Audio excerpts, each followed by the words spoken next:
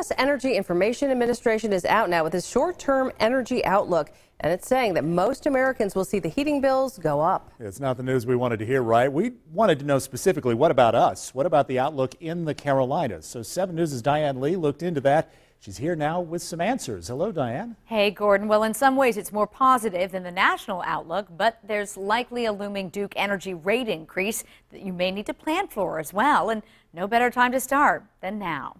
This year, it seems like just when we turned off the air conditioner, we had to turn on the heat. It's been on for weeks now already. It's been cold at night.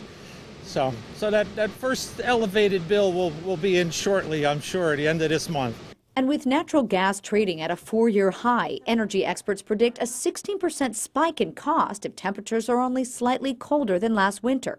But in the Carolinas, Piedmont Natural Gas believes winter won't be any worse than last year and projects a 14% drop in your bill. So we have the ability to purchase some gas for our customers when it's lower, place it into storage, and then utilize it for our customers when the prices go back up. Still, many of those same customers will also be staring down a possible 12% rate hike by Duke Energy come next year. I'm not happy about it, but that's quite a surprise. All of that goes back to the investments we've made in infrastructure and building a smarter, smart thinking grid, things that help outages reduce the time that customers are out. That looming hike, more motivation to conserve energy now. One thing you may want to take advantage of are free in-home assessments offered by Duke and other companies, checking everything from air leaks to insulation to appliances to see exactly where you can save.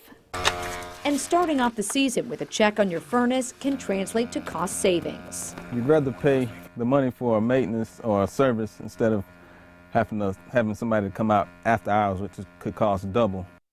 Yeah, that's for sure. One of our heaters was broken last night, so you definitely want to get that all checked out. Okay. I will say, though, on the rate hike, the Public Service Commission of South Carolina will ultimately decide whether that Duke Energy rate hike goes through or perhaps a lower rate hike. And, of course, there's a public review process on that, so we'll let you know about that. So if you were to take one thing away from all of this, I guess it really depends on how you get your heat. If you got gas heat, you might have a good winter. Those of us with electric heat, maybe you're going to pay a little bit more. Perhaps, yes. Though, unfortunately, some folks also have oil heat, and those people are likely going to see a 33% increase. Oh, wow, boy. So just overall, and electric heating obviously isn't also as efficient. So really, overall, you do just have to watch those bills. Will do, Diane.